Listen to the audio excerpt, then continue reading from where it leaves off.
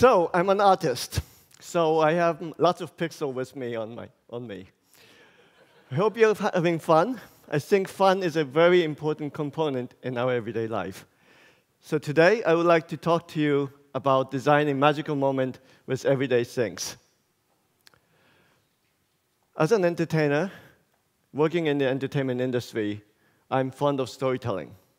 Stories can move you, make you cry, make you laugh, or even get scared. I normally work on screen, so anything that I can animate on the screen digitally, I can make them laugh, cry, and get scared. The challenge is, how can I make this kind of storytelling using everyday things? When I joined Keio University, students and I started exploring this possibility of how we can use everyday things that we own at home, at school, at work, and making them having fun so that we can have enjoyable life.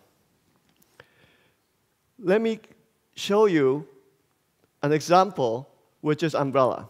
Why? Because Tokyo, we are entering rainy season, and therefore, we need to do something about it. What do? Use umbrellas. When the rain is over, umbrellas are quite useless. As a kid, if you remember, your mother says, make sure you bring back the umbrella. Maybe it's going to rain tomorrow morning. As a kid, you don't want to carry them around, so what do? As a boy, I use it as a baseball bat, practicing baseball. This continues on even if you become adult, a businessman, elite businessman. In Tokyo, waiting for the train to come, do you notice people what they do? Yes, that's right, playing golf. Observing something interesting is a very important act. So swinging, it seems to be a natural act when the umbrella is not in use. So that idea is taken to innovate a normal umbrella into something magical. First, you have to master 3 important things. Switch it on and then swing. You have to master 3 swings: small, medium, and large. Get it?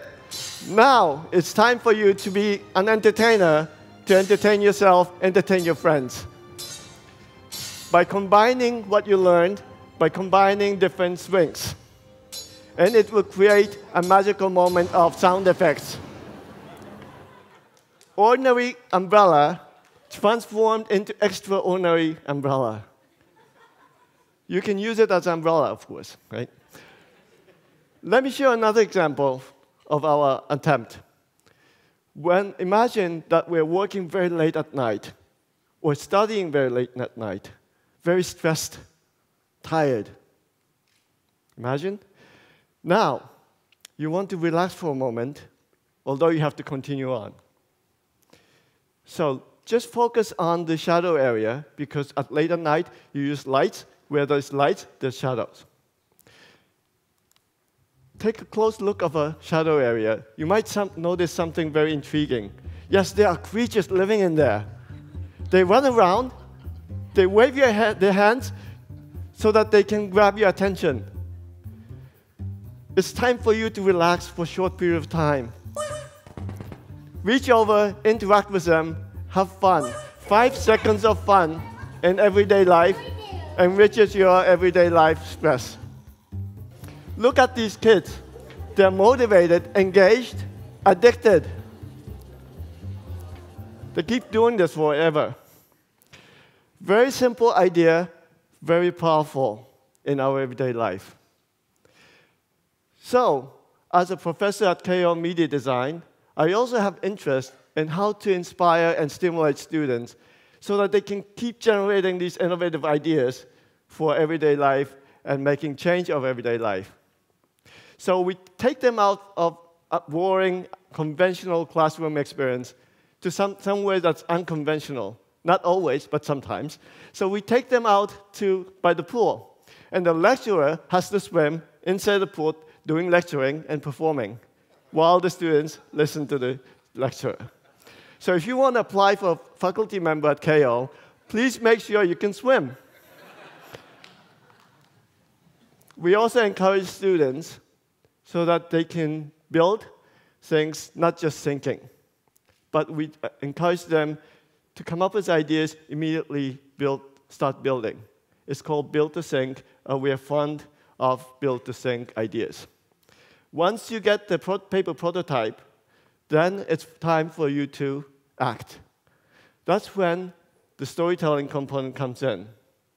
Stories can assess whether your idea can become a meaningful role in everyday life. It is important that you check whether your idea is not just a simple idea to make people laugh, but something that's meaningful. If you assess that it is meaningful, we keep building prototypes. The last component is, of course, a magical component that needs to be embedded so that ordinary things transform into a magical device, electronics. Going through this process, let me show you a few interesting examples. The first one is called Popapi. It's a greeting card, so I have a greeting card here, what you see up here.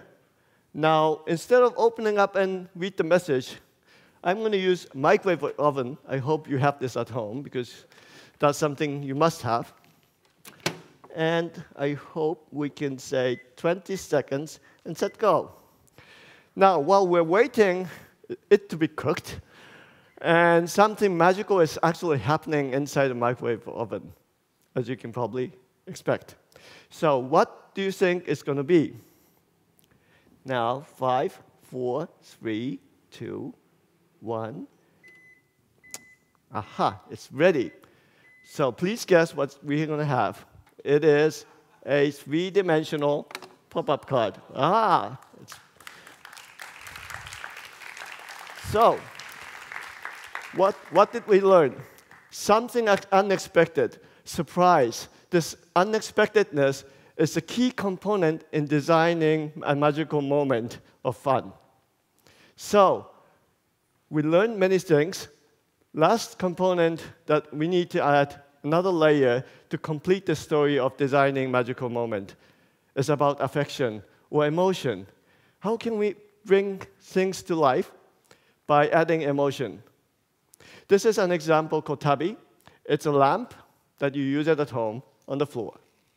But it's furry, as you can tell. In fact, it's not only furry, but it also has a tail. Yes, it is like a pet, and therefore, it actually breathes by blowing and shrinking, and it cycles. Depending on the mood, it breathes faster or slower. You interact, it becomes very happy. On the other hand, if you're very into something and keep ignoring it, it may decide to go to sleep. How? By shrinking and turning off its light. Now, as you can see, having this affective component creates something special, a relationship between us human and things that we own. In a materialistic world today, we tend to just keep purchasing things and throw them away.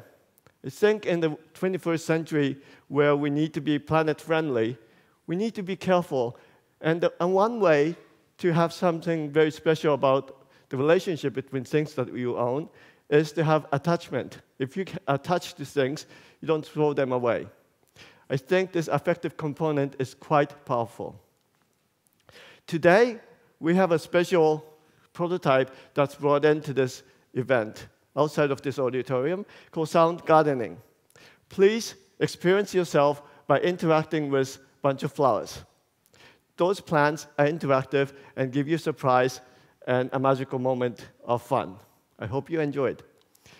My final project, which is a brand new project which we are about to release so that you can actually use the service to your friends, to your families, is a project called Bouquet.